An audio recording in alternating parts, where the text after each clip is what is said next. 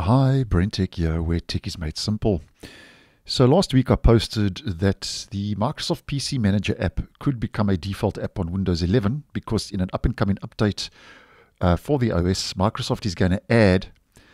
the PC Manager app to devices by default in China. Now that video will be in the end screen if you want more info, but my reason for mentioning the PC Manager becoming available to devices in China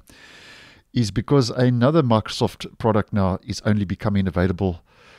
to the Chinese region. And this time it's WSA, which is Windows Subsystem for Android,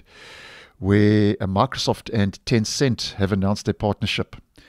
which basically will let customers in China run Android apps from the Microsoft Store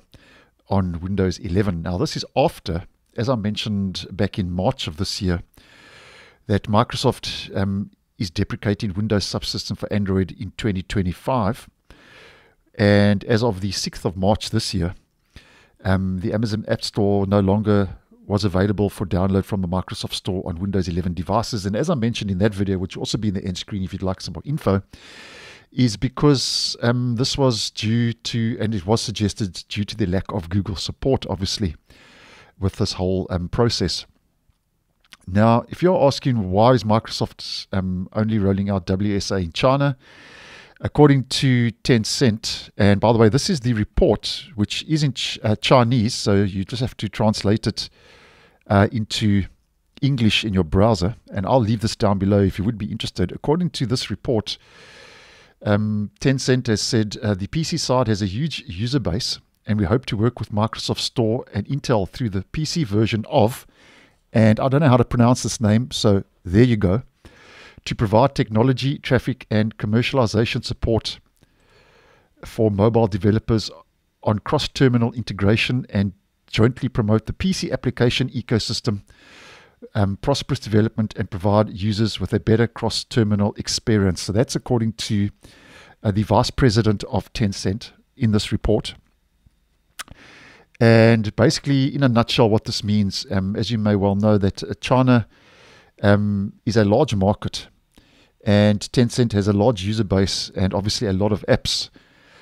to basically justify Microsoft now allowing WSA in China. And according to Microsoft, a report from Microsoft, the scale of new additions to some games currently on the PC version of this name again, and I can't pronounce that, has increased by 100% compared with the single mobile version. So the PC scenario payment of some games accounts for more than 40% of the market turnover, and the next day retention, they say, of new games is 1.9 times that of the market. So that's basically why Microsoft is pushing WSA into China and deprecated in other regions, and that's, according to the report, the exception while this is all taking place. And Tencent also plans to bring over 1,500 mobile apps and games to the Microsoft Store. So obviously they have a huge app base in China. And if you are thinking of a comeback of WSA in other parts of the world, I personally don't think it's going to happen, because obviously without the Google support and the input from a large Android app base such as Google Play, due to that lack of support by Google, I don't think this is something we will see come back in other regions globally. So thanks for watching, and I'll see you in the next one.